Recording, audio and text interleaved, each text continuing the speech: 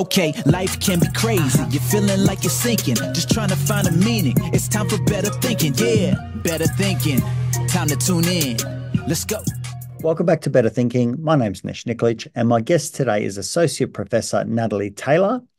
Natalie is an implementation scientist who works in both a research and consulting capacity to help develop and apply optimal ways for organizations to adopt and roll out evidence-based initiatives into practice with the goal of improving outcomes for patients and healthcare workers. Natalie's work involves collaborating with academic, health, and non-profit organisations across New South Wales and internationally. Natalie is pioneering a combination of implementation research with statistical modelling and health economics to test the cost-effectiveness of implementation interventions and explore ways to identify the active ingredients behind successful implementations of new treatments, technologies, policies, and guidelines.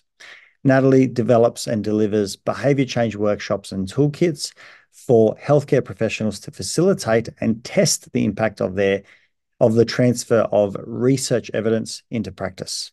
Natalie currently leads a program of work focusing on implementation of genetics, genomics, and cancer care. I really enjoyed speaking to Natalie and appreciating the complexity and importance of implementation scientists and looking at the factors that go behind behavior change, particularly within systems like hospitals, as they're unbelievably complex, complicated, and don't just require practical solutions, but often emotional solutions as well. Hope you enjoy the show. Natalie, a big thank you for coming onto the show today.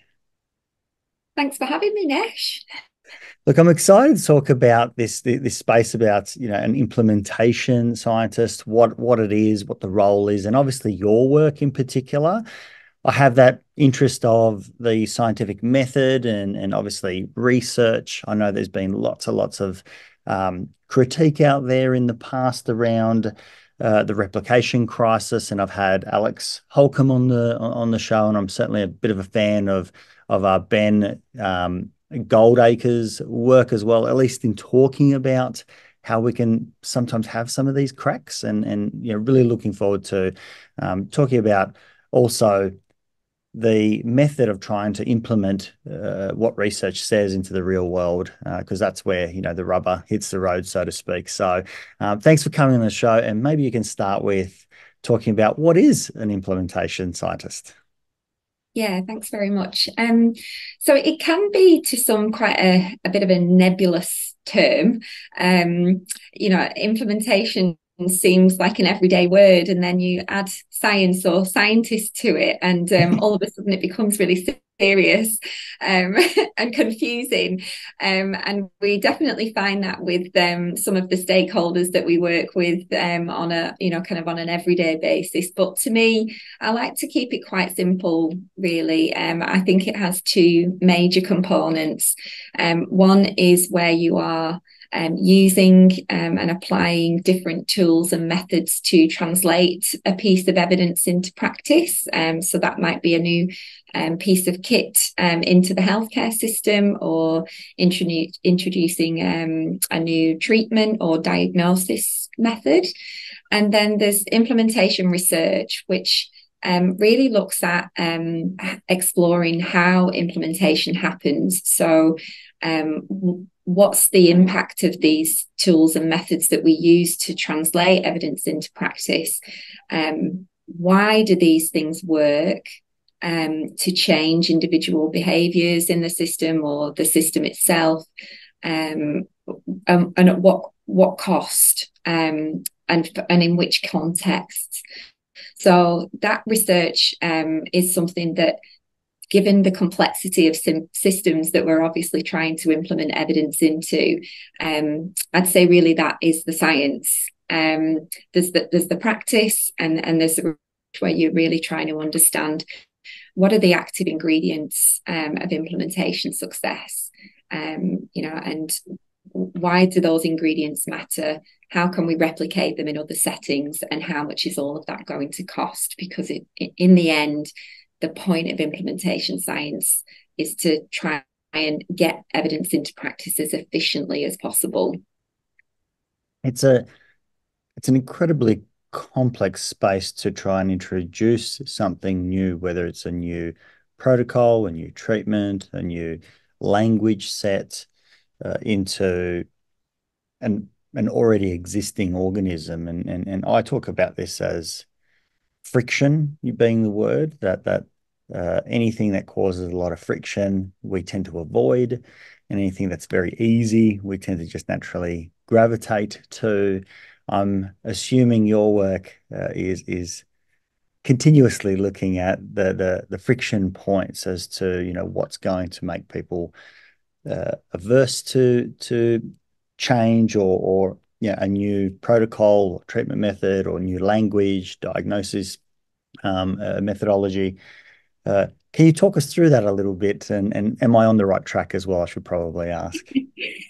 Friction, yeah, definitely a good word to use, and something that can be a bit of a kinder word maybe than some of the experiences I've had in the past with, you know, trying to introduce change. And I guess my job generally, as I've gone through the years, is really been around thinking about how to frame the introduction of something new, or you know, a need to change within the health system from the outset. And that's really to make sure that those within the system know that we are here to support them. So it's not about you're doing something wrong and it needs to be changed. It's more like, here is something new, and we want to help to support you to use this in a way that can optimize its delivery, your healthcare delivery, in the context of everything else that's going on, as best as possible. And so I think that, I guess, to bring the stakeholders to the fore, for me, that it's predominantly the healthcare professionals that I work with, and build really good relationships with them from the outset, is kind of one of the most important things to start this journey with, is to make sure that everybody is involved, understands why we're doing what we're doing, and that we're here not to assess and judge, but to understand and support that introduction of new evidence, or a change that needs to happen, sometimes with existing evidence within the health system. You know, sometimes there are policies and procedures that aren't quite going as intended with something that it already exists, and so implementation research or implementation science is almost always it's often trying to support the improvement of the use of a piece of evidence within the health system that already exists, or is actually to introduce something new. So starting with the stakeholders, even just to get on the same page about which one of those you're trying to achieve, is a good starting point. And I think really understanding their perspectives, where they currently sit, and trying to understand the context of the whole organisation that they're working within, because we really need to make sure that people are ready for that change before we start to introduce it. Yeah. And how would you gauge whether the parties involved are ready for that change? I'm assuming change is often something that has many objections attached to it, just because change often does. You know, even if it's positive change, Yeah. humans often find it difficult to make that leap. You know, and obviously that's where some of that framing might need to be, you know, really considered in a mindful way about the language that we're proposing or putting forward, etc. But what are some of those objections that you often experience, or that you kind of know is likely to come up when a change? So it's a two-pronged question. One is, how do we know when an organization or the stakeholders are ready for change? And secondly, is what are the objections that you're Yeah. often So experiencing? I think in a simple form, we can use tools that are established through health services research and implementation science, and I guess across other fields of change management, whether it's health services or not, that look at readiness to change. So before you embark on a project, you might use that tool to assess an organisation's or an individual's readiness for change in relation to a particular improvement you're trying to make or innovation that you're trying to introduce. And you might also try to understand the extent to which they believe in the capabilities of the innovation itself that you're trying to introduce. So some of this early work to talk to them about what the improvement or the innovation is, their beliefs, try and understand their beliefs about it, so that you kind of have a good starting point. Not only is this organization ready for this change, depending on how big it is, and also, does the organization, do the people within it believe that this change is going to result in something better for them, for their patients, in a healthcare setting that they're caring for. Mm. And then I think some of the objections that we might face really then stem from, I guess, the assessment that you might make of readiness to change or beliefs about the intervention itself will help you to understand whether somebody is simply too overwhelmed. Maybe they've got so many new pieces of intervention, evidence, improvements underway at the moment. So how do they prioritize to focus on this? And then there needs to be kind of decision making that would follow around, is this a priority? Where does it sit in the list of other priorities that are currently underway in terms of change across this organisation? Is this the right time? And then, from an intervention or the area of improvement that you're trying to make, it may be, what are the beliefs about their current performance in that space? So do they believe that they're already doing really well and nothing needs to change? Or the introduction of this new evidence-based intervention, do they believe in the evidence? Do they believe it's going to achieve better things for the delivery of the service that they're providing and ultimately the patients that they're trying to treat? So it's, I guess, even with that kind of little mini assessment, there's a lot of complexity in there to try and unpick, to kind of make sure that your starting point and the way that you go in and then start to introduce the change program or change process is factoring all of these things into account. Does that? Yeah, absolutely.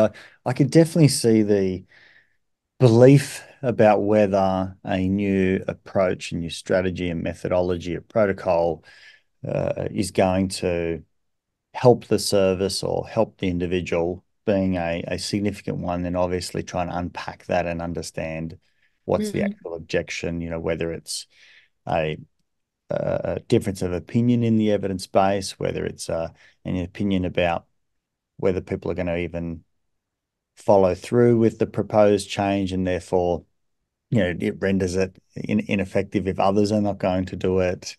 It could be anything. There's an absolute plethora of possibilities. And as you say, it could be a time-based problem. Someone's already overwhelmed. They're prioritizing other items. Where's the change coming from? Is it, ground roots, so to speak, from below? Is it management from above?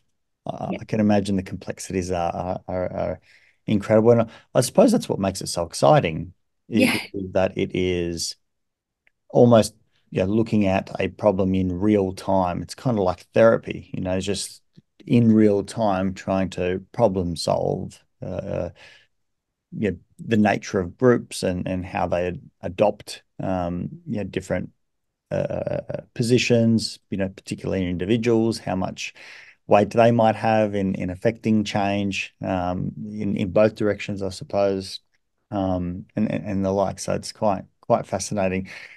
Can you give a bit of an example of the a strategy that you've been a part of, whether it's successful or not, is probably both are fascinating, at least for me. I often find things that fail or don't go as intended more interesting. Similarly, there's good lessons to learn from both, I suppose. But anything that comes to mind in terms of what you've worked on or that's been particularly interesting? Yeah, so I guess to sort of take a bit of a step back, one thing that might be really helpful for you and the listeners is really to understand what the crux of an implementation process tends to look like. Yeah, please. There's different things that you can do at each of these phases, but in terms of how you might operationalize, but essentially you're really looking at, you've got the innovation or the improvement that you want to make. And as you say, it could be a top-down directive, it could be a ground up, it could be a policy-led from external to the hospital. So there are a number of different ways that might come about. You've got your thing, and you then would generate a group of stakeholders, a bit of a team within an organization to I suppose get everybody on board, and have a bit of a group of people that can drive this change. You might have a lead, an implementation lead, but you tend to have a group of people that can help them muster up the energy and the enthusiasm and the momentum for this process that you're going to go through. And then when this is the time where you might do some early work around understanding readiness for change or views about the innovation or improvement area itself. And that can be done, as I said, by things like some questionnaires. It might even be some informal discussions or formal interviews or focus groups, just to really try and understand as early as possible what people's views are. Once you get through that sort of initial stage of forming the team and getting some general ideas of perceptions around the organisation, what we tend to do is work through a bit of a process mapping exercise. And so what this entails is coming up with a very basic diagram, really, to show users a visual, and for the team, for the implementation team, to understand what does current practice look like, what are the key behaviours that are required in order to achieve the specific goals of this particular piece of practice. And if it's an improvement that needs to be made, then what you would be able to do with that is talk to people as part of an interview or a focus group, those who represent different roles within that process, to understand from their perspective, what do you do to ensure that this process happens? What's your role in the process? What are the interdependencies? What happens if this doesn't happen? Will the process completely fall down? And if it's an improvement, that's a way that you can start to understand people's challenges around what aspects of that process may need some focus, need to be the area of improvement. If it's a new intervention that you're trying to introduce, it might be more like, where would this intervention fit within your existing practice? And then as a result of that, what would need to change? So you start these early conversations just to try and help people visualize the process as it's done from their perspective. You can have people across the room having a discussion about that process, so people start to realize who else is involved and might even realize there's things that happened that affect their work, or help their work that they never even knew about. And then what you can also do with that is collect audit data along the side, so that you can start to map the quantitative data to the experiences that are being told to you by those that are directly involved. And this can really start to help pinpoint specific areas where improvement really is needed. It might align those perceptions. Yes, this is where people said they had some challenges and this is where the data actually points to, or it might be completely different, because people often understand from their own perspective what this process looks like, and often think that it's going really well, when actually you see that an improvement in a particular area or in the introduction of a new intervention might be the thing that actually helps to tie the whole thing together and really help to optimize the process in itself. So really trying to get people to work through that, matching that with quantitative data. And for us as implementation scientists, what this can also do is give you a baseline result of what practice currently looks like. So you've got something to measure the change by from the outset. Moving into kind of the later stages is where you've kind of got these focus areas for change now, whether it's this improvement, the introduction of the intervention. And this is where you can then start to really hone in with implementation frameworks that really start to assess the psychosocial and the system level barriers to change. And this is what can lead you to design evidence-based strategies to target those specific barriers that people face. And these strategies, depending on the level of evidence in the implementation space, there's strategies that have been shown often to target these specific types of barriers. So if I give you an example, if somebody has a knowledge type barrier, then quite naturally you would think that some new education or information might be helpful to address that knowledge barrier. If somebody's got more of an emotion related barrier, say, for example, a healthcare professional struggles to communicate genetic results back to families, because they're not maybe trained to do that, and it's something that's all of a sudden come into their remit with the way that genomics is transitioning through the system. And so this emotion related barrier might need a different kind of implementation strategy to that of knowledge. They're going to need perhaps to have some social support.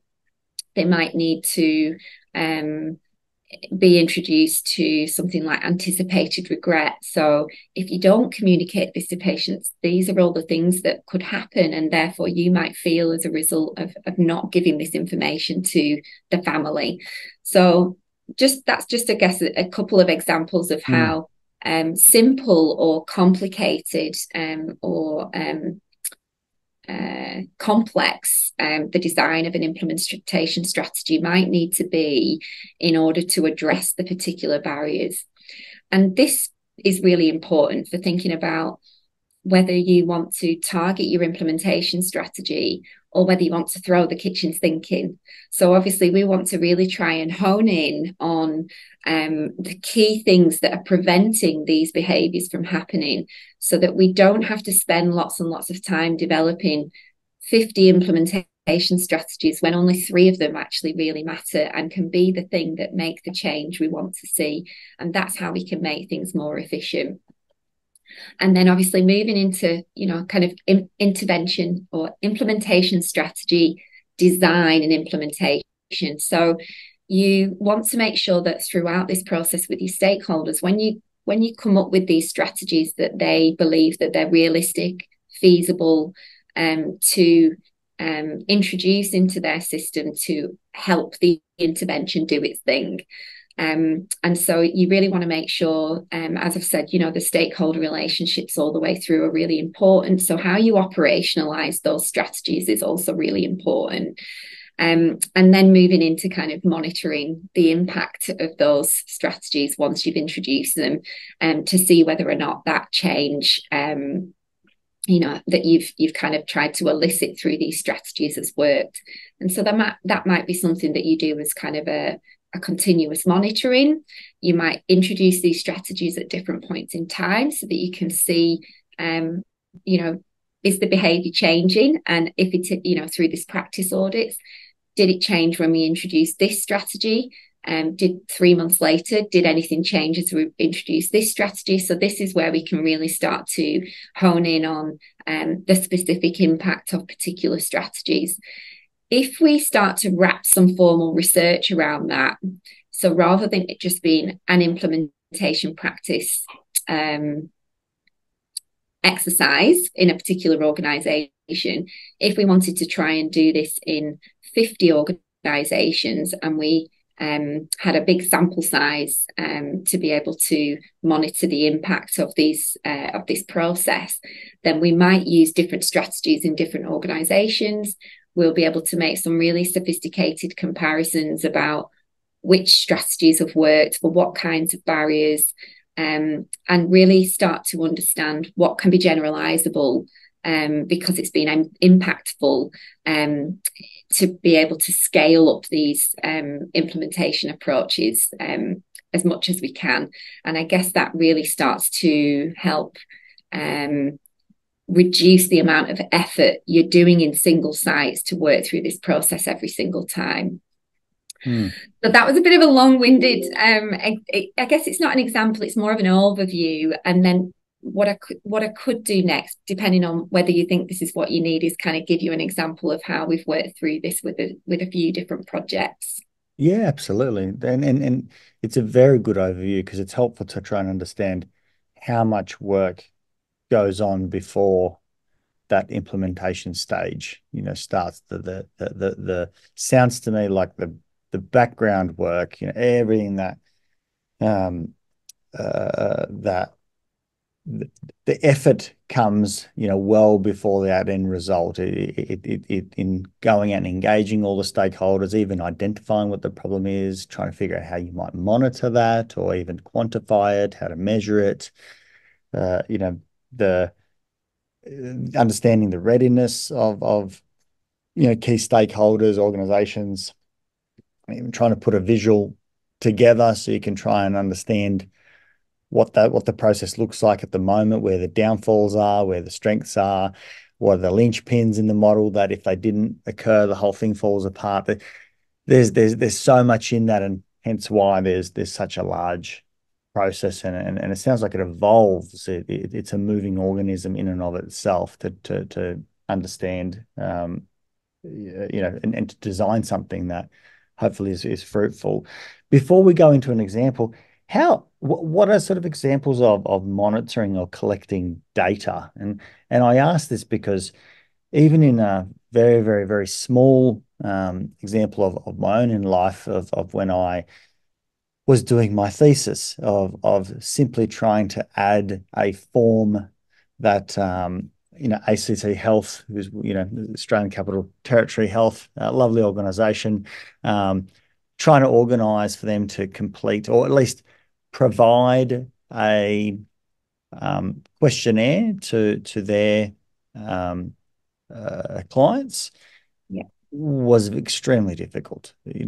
Just to add one item became very, very difficult. And I went to great lengths of trying to print it all out. And I mean, as you know, you got to do ethics, so everything has to be written up. But giving full packages, and making it easy and developing where they can drop those things into and reminders and so on.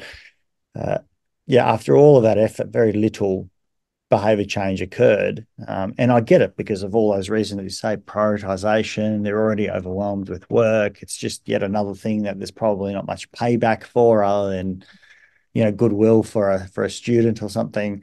So how do you go about monitoring and collecting data as, part of that scientific method of saying, let's try and actually use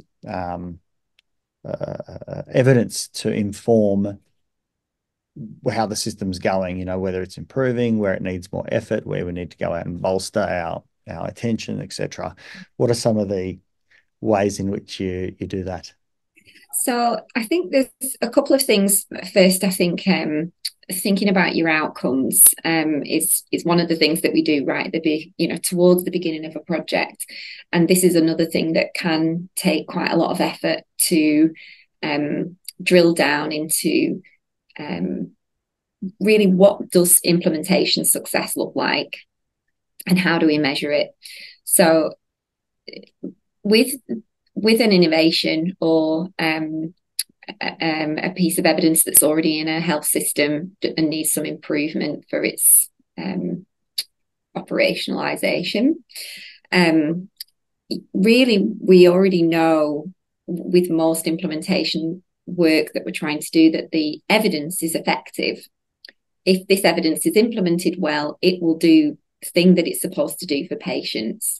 So you don't really need to necessarily measure patient outcomes so much, because you can kind of make the assumption that because it's effective, if we do the things beforehand to make it work, then that will come. So we tend to, we do sometimes measure patient outcomes because it's a really nice thing to tie the whole thread. But we will often work back to think about service outcomes and implementation outcomes as things that we'd like to measure to understand the success of our implementation effort. And really, if you don't have successful implementation, your service will not improve in the way that you hope. And that will mean that the links that you hope to make to deliver that service to the patients and achieve those outcomes also won't be successful. So the path to successful implementation really starts with implementation outcomes. And those outcomes can look like things, simple things like adoption. So, there's ways in which you might look at audit practice data and measure the adoption of the particular behaviour, the uptake of the behaviour that you're looking for. And you might do that through audit. You might do it through self-report if your stakeholders are willing to complete measures to help you quantify the extent to which they believe they do the behaviour. It might also be something called fidelity, so the extent to which the intervention is being delivered as intended. And so with this, for example, if you had nurses trained to deliver 5 key things, but then only 2 of them were being undertaken, then this would be a way to monitor the quality of the delivery of your intervention, but also it might help you to understand why it mightn't have worked. So another really important question that we look to understand in implementation science is, if an intervention has failed, is it because the intervention doesn't work, or is it because its implementation wasn't good enough? And to really design research projects around that for us is very, very important, because we don't want to, rubbish an intervention that's, could be absolutely amazing if it's really just the transition of it into the system that hasn't been good enough. So adoption and fidelity are 2 really kind of key measures that we like to use that can really solidify your implementation success. But then you might also have things like acceptability of the intervention. Do people think that it's kind of feasible to be able to use in their particular practice? Is it appropriate? Is it feasible to deliver? And there's different measures that you can use to assess quantitatively a big group's perspective on whether the intervention is acceptable, is appropriate, is feasible, and that can often be something that you might use earlier in the piece to make sure that you don't want to be going ahead and trying to implement something if all your stakeholders already believe that it's not appropriate or feasible. So that's that might part of end that up being belief system, isn't it? That's trying to identify and address the objections. And if you can measure these things pre, mid, post implementation, then you might find that the work that you've done to support implementation actually improves the ratings of acceptability or feasibility. And that's another measure of success then. So, and again, obviously the extent to which something has been adopted, pre to post is something that you would, be able to measure and judge as an impact of your implementation effort. In terms of actually getting these things done, and actually, just thinking about your integration of one item in a system. One thing that I've learned through the work that I've done, obviously in implementation research, when I started out, which was about 13 years ago, I was the person, not a clinician, never really worked in a hospital before, was just using my, theoretical knowledge to begin with, to run around these health systems and talk to all these different people and try and understand every context and all the people within it and apply these different methods. What I found now is that as a researcher, that can be kind of a difficult and inefficient process, because you're always going into different systems, learning about new problems, and try and get up to baseline with everybody who's already there and has all of this experiential and tacit knowledge to begin with. And it's also the networks, the organization of the system to actually kind of infiltrate yourself it's quite an efficient way to do things. And so what we've tried to do is think about, and I guess thinking about yourself, I don't know whether you were in the system for that particular item that you were trying to implement as part of your thesis, but it's a very difficult thing to go into an organization where you're not inherently part of it and then start to try and introduce change when there's probably a lot of people who know a hell of a lot more about the system and the reasons why they do things. So we've, in our work, developed a training package for people from within healthcare organizations to upskill in those phases that I spoke to you about earlier, phases of implementation, provide them with the tools to be able to do that, but also with some ongoing coaching from our team so that all the way through, as they kind of hit challenges, might be things like, we just don't know how to get this one change to a computer system so that everybody will then do the thing that we're hoping that they will do. They've got that tacit knowledge, the experience of the inner workings of the system to be able to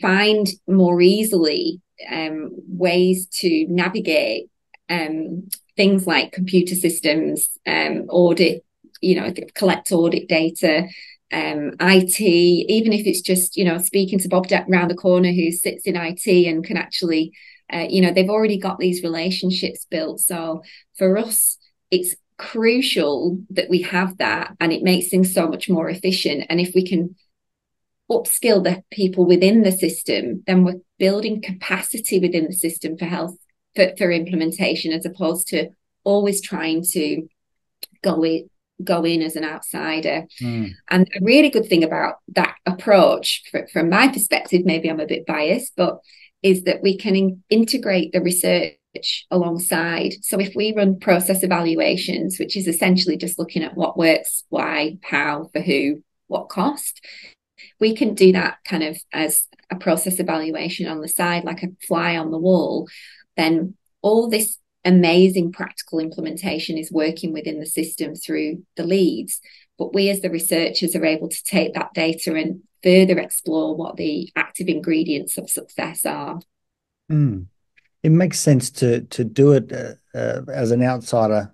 I would agree in the same way, because in many ways, as you're going out and identifying or working with the stakeholders and then identifying the leaders, I suppose the champions, going out and upskilling the champions while supporting them to actually apply it. They're the ones with the weight already in the organization. They're also the ones that have skin in the game.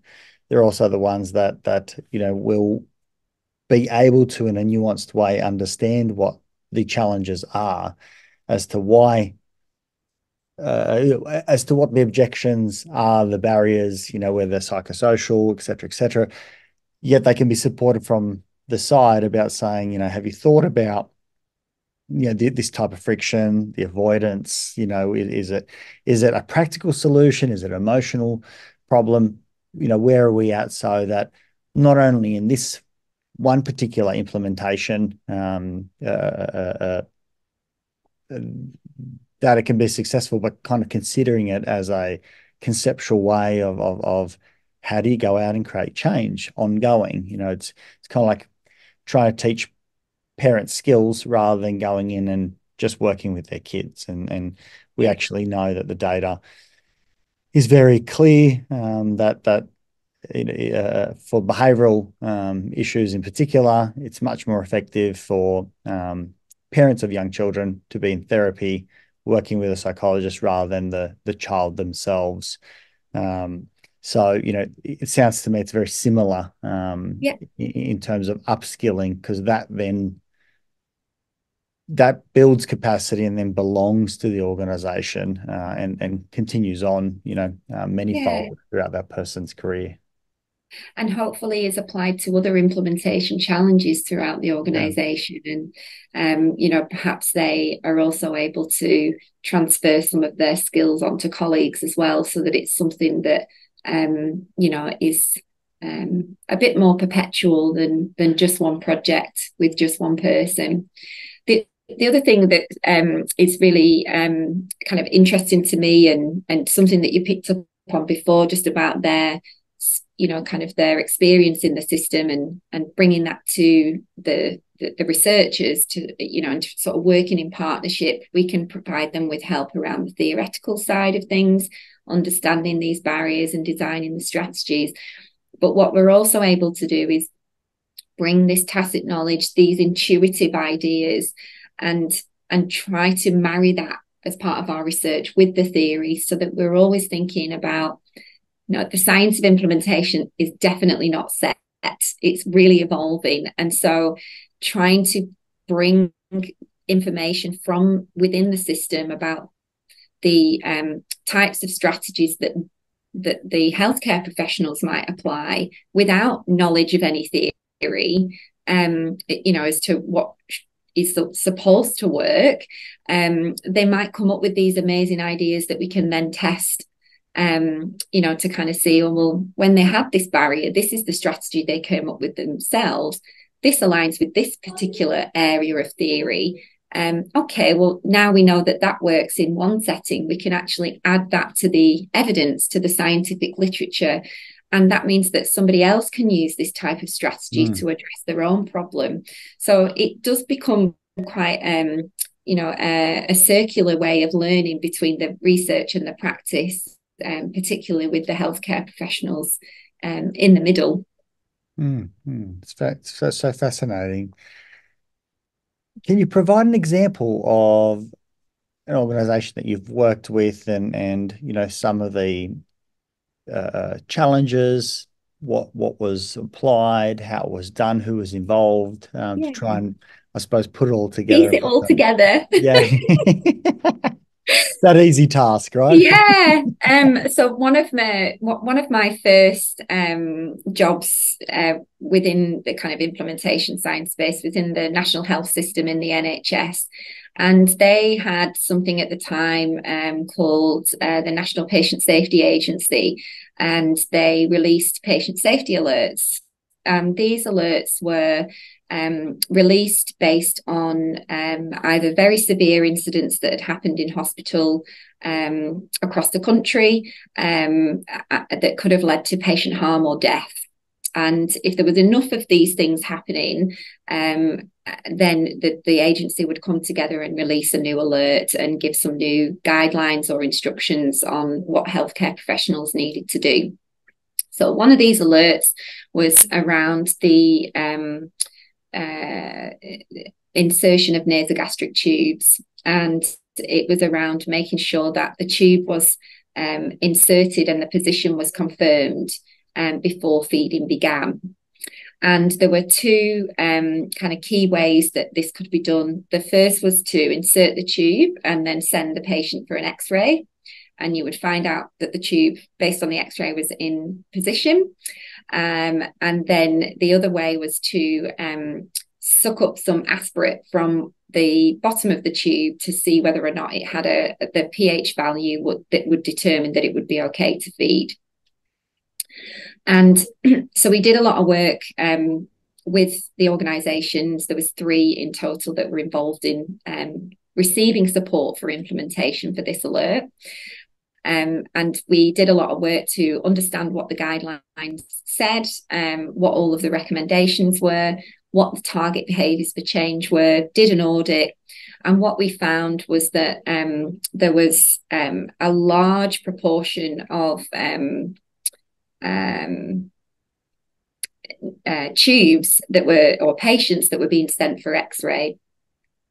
And the kind of issue was that the X-rays were being misinterpreted.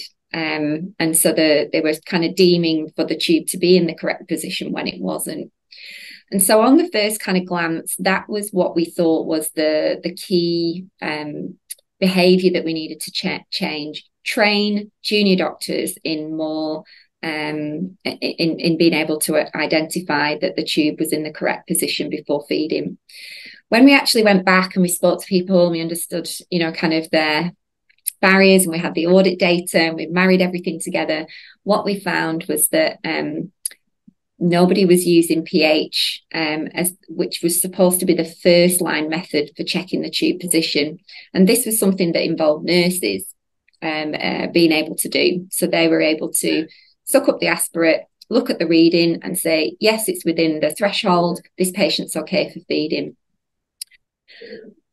Nurses knew that they weren't allowed to read the X-ray and determine the position of the tube. So they were too nervous, based on the work that we did, to verify that the patient was okay for feeding based on an aspirate of pH. So they would always send the patient for an X-ray. Then the junior doctor would need to read the X-ray and determine the position. So the work that we did was really around ensuring that nurses had the confidence and the skills to be able to check the position of the pH, check the position of the tube using the pH of the aspirate, and determine the position of the tube that was okay for feeding. This meant that that lots of less patients were sent for X-ray, which actually reduced the time that they were waiting to be fed by about 4 hours. And it also meant that the patients that were receiving an X-ray, although that was the gold standard method, once they left the room, it no longer counted. The patient had been moved. There was all these different issues with sending the patient and then bringing them back, and all these delays with feeding. We actually saved the NHS quite a lot of money in moving the behaviour across to checking the pH checking the pH of the tube, and feeding patients without having to move them, without having to order an X-ray, without having to delay their feeding. And as a result, all of this work that we did to introduce implementation strategies to address emotion, to address social influences, to address knowledge and skills as well, made a significant difference to the safety of the practices that were done in those hospitals. It's absolutely incredible. I can imagine that these type of scenarios are just happening everywhere all the time. Not because there's any incompetence, not because that these professionals aren't brilliant and compassionate and kind and very skilled, but rather because large organisms have lots of complexity, lots of demands, lots of difficulties, and lots of ways that we present, and sometimes behaviors are just there because they are relics of the past, and they just continue to be there and need another set of eyes to at least ask the question, go, what's that? Why is that being done? Yeah. Why are we using, extra swabs there? Or, I mean, it could be anything. It could be the tiniest little thing, but I can imagine the inefficiencies have to be tremendous just because, and we have to accept there's naturally going to be lots of inefficiencies, but that poses the question of how common is this job being used in the real world? Like how many implementation scientists are there that are looking at this to get better outcomes? And I would, in my mind, I mean, if we're going to reframe it now, that's a pretty easy sell to any government agency or any large agency of saying we're gonna save you money and we're gonna get a better product, but you're gonna need us here full time. We have to be here full time, at least for a 5-year period, to look through every nook and cranny of everything, and at the same time we're scientists, so let's measure what we save and whether we save you more than our cost, and then this goes into perpetuity because ongoing, you're going to get this every year. If we're not doing all of these extra x-rays, yeah, what does that mean, between now and 50 years time, that you can pump back into the system and provide a better result. So it's a beautiful example of something so small, but immense because it has many value propositions for whether it's the clients or the patients, the nurses, the doctors, the technicians, the amount of data that goes along in recording everything. I mean, there is so much that goes into it. So the question is, how many of you guys are in the system? Well, I think researchers, implementation researchers, people like me who are, I guess, we do the practice, but we're also doing the research, and I'm in a university system, so that's different to kind of being a funded position within an organization. I think people with the skills, the implementation skills, to do the practice and to do the science within an organization would be an extreme benefit. And I also think that even beyond that, thinking about, or wider than that, thinking about, just a simple example of the medical benefit scheme and the way in which decisions are made around whether a new item number should be added to, as a service. Think about whole body MRI for a particular genetic condition, for example, to scan for cancer.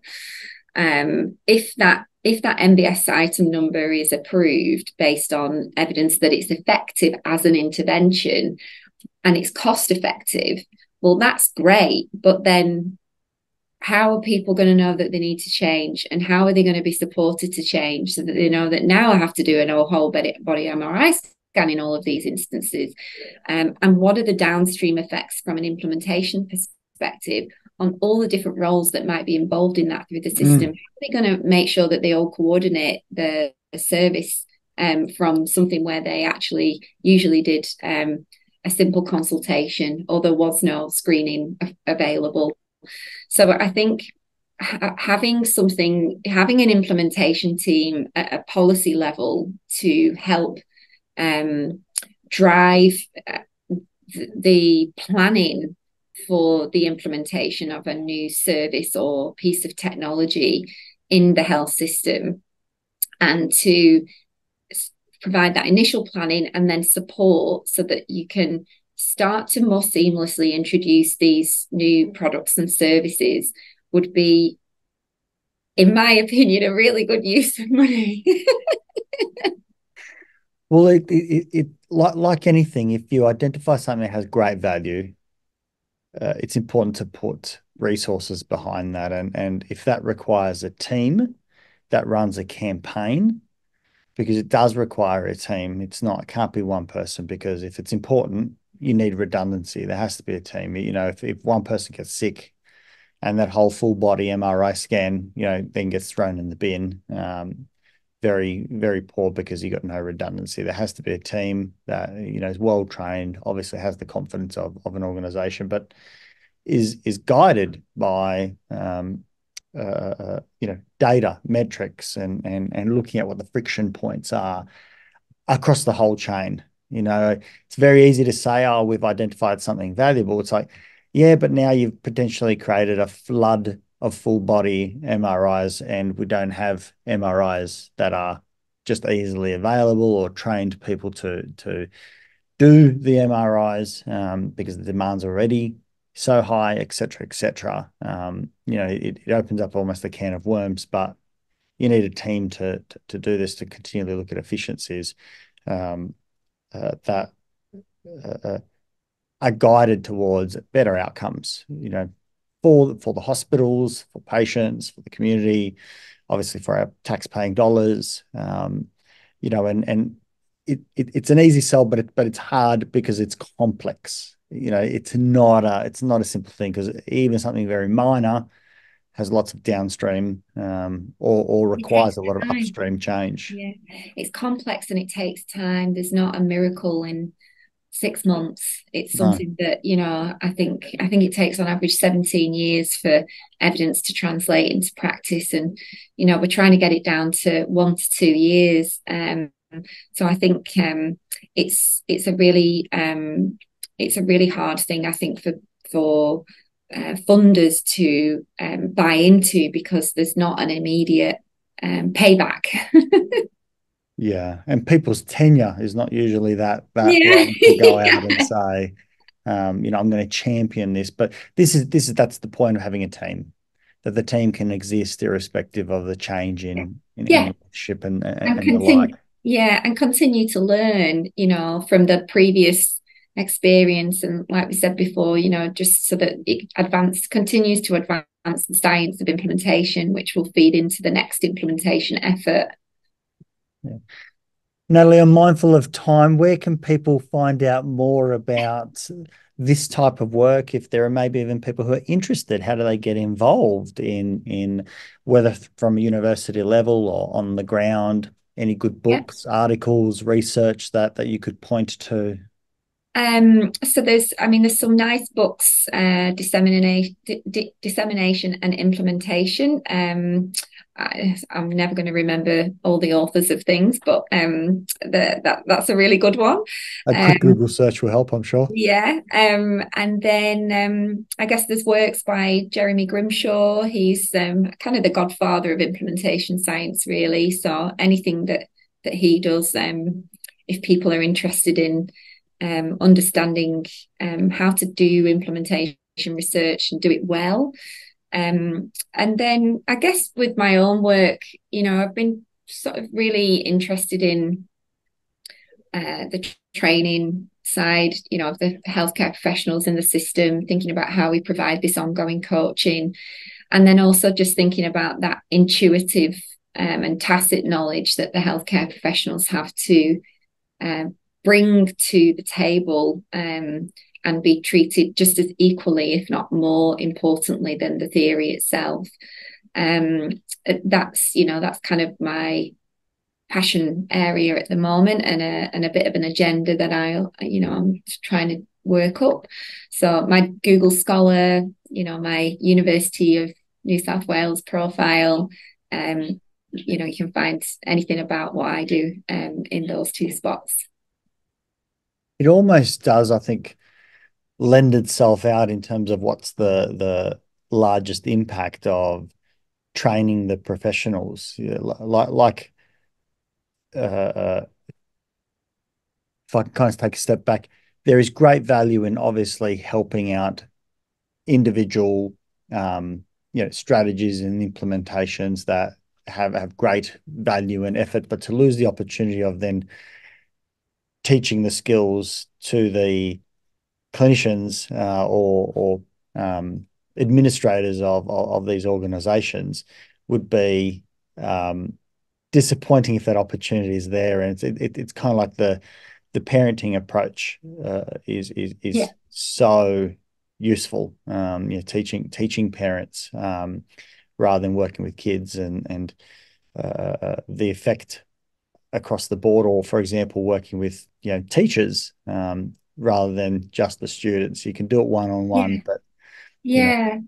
or having something that's more sophisticated and larger. But look, very, very exciting. This is part of the way that I like to think, not necessarily get it right, but my mind is certainly in that approach. There's a whole lot of things that we do here in the practice that, for me, I keep looking at how do we reduce clicks, so minimizing any additional click on the computer, just because one click times 20 clinicians times a year is too many clicks. If you can remove a single click, it's a huge difference.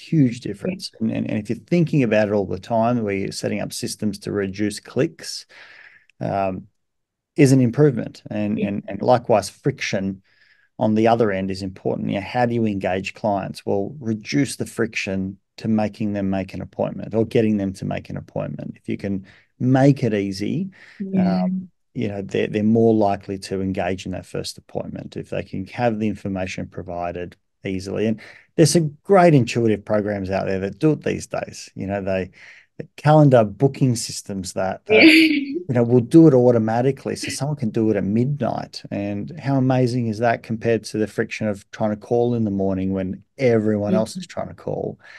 Hospitals, I think, will have an opportunity one day to try and do so also, where they can use these systems that maybe smaller practices can. It's harder to do that on a much larger scale, but impressive things have come across. And thank you so much, Natalie, for your expertise and explaining this so thoroughly and concisely as well. I'm excited to continue to research this topic because I think there's great value, and the changes I think are in such multiples. Hence why I feel like we need to have this on the ground in all large organizations, all the time, particularly health. Health is one of those places. Health and education, our primary, that's the bread and butter of society, right? Yeah. Oh, well, thank you very much for having me. I've really enjoyed indulging in my topic. So thank you for the opportunity. Appreciate it, Natalie. Take care. If you enjoyed this podcast, please support it by going to iTunes and putting a review, subscribe, share it via social media, and tell others about it. Start a conversation. It's listeners like you that make this able and possible, and why we bring in these guests to go out and share their knowledge and resources. And just lastly, if you are a psychologist and you want to go out and be part of a bigger team, develop your experience and get into some exciting work, come to strategicpsychology.com.au/careers and reach out. I'd love to hear from you.